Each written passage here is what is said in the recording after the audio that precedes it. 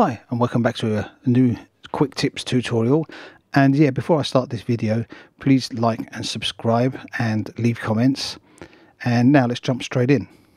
Here we're going to have a look at the way to insert an external plugin on a track. So we're looking at the DBX 166XL here that I've got, and I'm going to put it on the drums here. So the way to do this is to go down to utility and insert the in-out.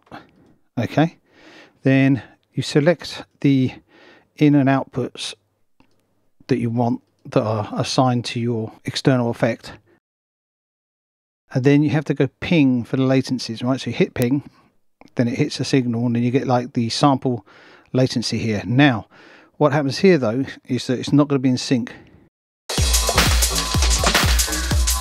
Now you're going to go, oh, it's not in sync, but we've done the ping and the latency offset, But what you need to do is go into the audio preferences, go to general, then you want this here, compensation, to be on all, and not just audio and software instruments. You need it on all.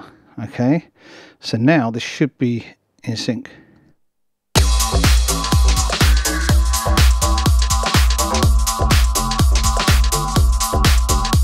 See, here is coming into my compressor and back out. What you do need to know though is you can't bounce that. That will not be taken into consideration if I do a general bounce here. What you need to do is print that out to a track. That means record that out as a track physically to another track. Okay, you just create a track like so. Audio track, then you can do the inputs to bus, straight to bus 12 already. Okay, create.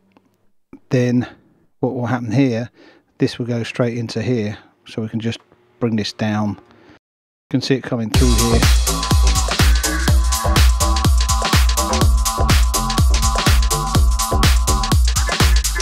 Then I can just print that drum buster here and make that a separate file, and then obviously mute that. So that's the way you would export a bus or any file to a audio file if you want to print it with this on.